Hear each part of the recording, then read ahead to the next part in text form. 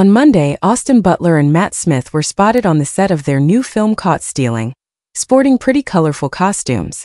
Alongside director Darren Aronofsky, the 33-year-old Butler and the 41-year-old Smith were sighted on the New York City set on Monday.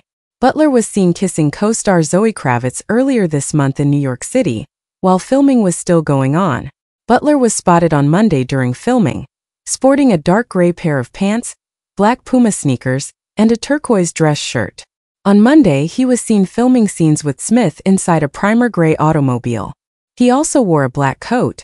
During one shot of the film adaptation of Charlie Huston's 2005 novel of the same name, Butler also rested while seated in a camera setup.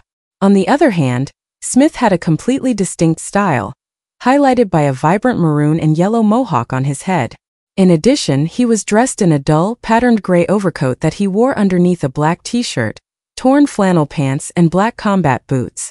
Smith conversed with co-star Butler in their on-set recliners in between shots while sporting a red and black flannel sweatshirt.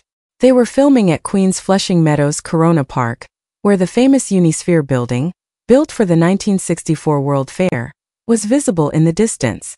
For whatever reason, Butler and Smith were rushing from their gray automobile in one of the pictures they were filming. The movie centers on Hank Thompson, a former baseball player played by Butler, who becomes entangled in the criminal underworld of 1990s New York City.